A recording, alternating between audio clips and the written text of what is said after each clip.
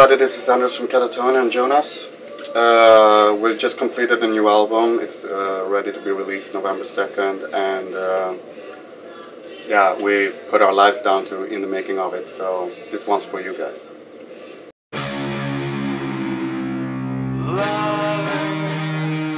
Here is an excellent album by the band Fields of Nephilim, who's been an important act for Katatonia throughout the years.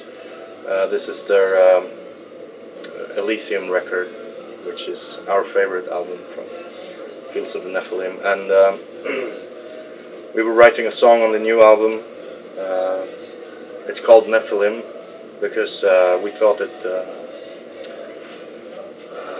has some of the old Katatonia in it, the kind of style that we had in the beginning of the band, and then we wanted to pay tribute to those times, and that's when we started listening to this band, as well as other bands that were not particularly metal bands.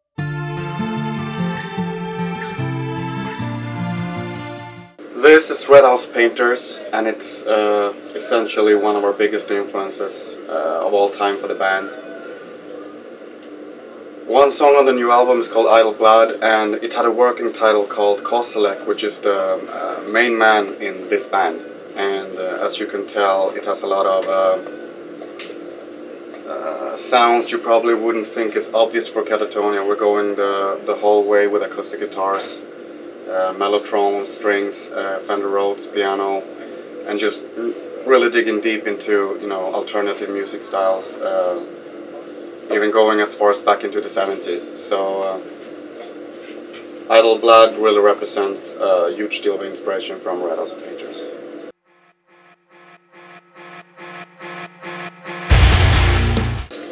This is another very important influence for Katatonia overall. It's Jeff Buckley. It's supposed to be the Grace album, which is a fantastic record. It opened up even more new territories to us when we eventually started doing the clean vocals and trying to get inspiration from that. And you couldn't have better inspiration than this man. One of the top 3 singers of all time in my book. So. Perfect album as well.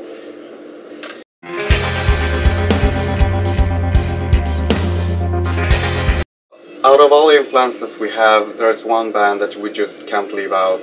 Probably the most important band of all of them, I dare to say, and that's The Cure.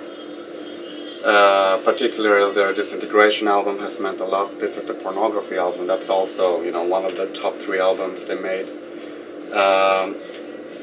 I can't stress enough how important they've been to the band, even back since we started on the first album. I think we even have stolen riffs on that album from this band. And that's something that, you know, the extreme metal audience probably didn't have a clue about. So there you are. And we will always be influenced by this band. It's a huge inspiration. You can hear it throughout the entire new album as well. It's just never-ending source of good music, you know. So, The Cure.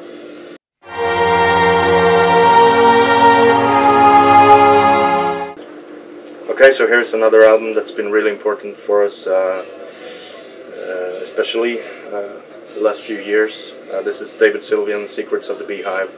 Excellent album, and very important one to show us how you can work with textures to enhance the music. I think on the new album it's the song Inheritance. Has been drawing a lot of inspiration from this man, David Sylvian. In the nights of old, I always... Okay people, so we have a new album coming out called Night is the New Day, but we also have one unreleased album that you guys probably missed. It's called Dead from the Waist Down with Katatonia.